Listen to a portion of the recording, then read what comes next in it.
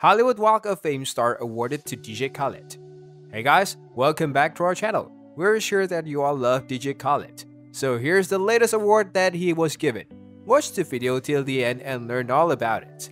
So, very recently, the famous rapper DJ Khaled finally got his star and name on the Hollywood Walk of Fame. So now the whole ceremony had the who's who of Hollywood. So now, to be very honest, what else can we expect from a ceremony for DJ Khaled? There were so many of those artists whom he had collaborated previously. However, he is pretty famous because he is not just a rapper, but even a very talented record producer. So now for those fans who wants to go and see this mark, all you need to do is go to the independent record store Amoeba Music. There, just in front of the shop, you will find his plate. The guest list had Teyana Taylor, Fat Joe, Diddy, Jay-Z, etc. Khaled's wife and kids also attended the ceremony and clicked pictures with him. We have a very sweet picture of one of his daughters clinging to his blazer with his wife smiling at the camera and holding their other daughter. Her elder daughter was even holding the award plate that he was given. The family looks so happy in this picture. They seem the sweetest, don't they? This was not all. Fat Joe and Diddy even went onto the podium and spoke softly about their dear friend Khaled. Instead, Fat Joe started off the ceremony and recounted how he and Khaled had met 25 years ago. Their meetups seems very interesting though. This is because when they both met, DJ Khaled actually got Joe to move out of New York to Miami. What happened between them?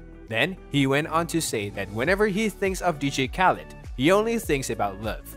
Whenever he talks about him, has a very heavy heart. He even says that just because Khaled is so nice to everyone, so many people attended the ceremony. Well, he is the sweetest friend that ever existed. You don't see people talking so nicely about someone, especially right now in Hollywood, where people randomly slaps others and swears at them.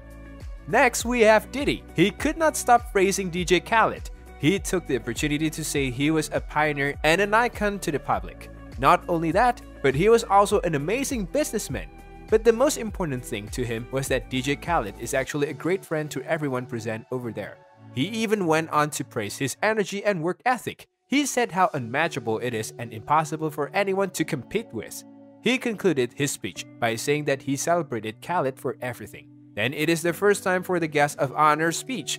Even Khaled took the stage to praise himself. He said that he was not some regular type of person, but someone very different.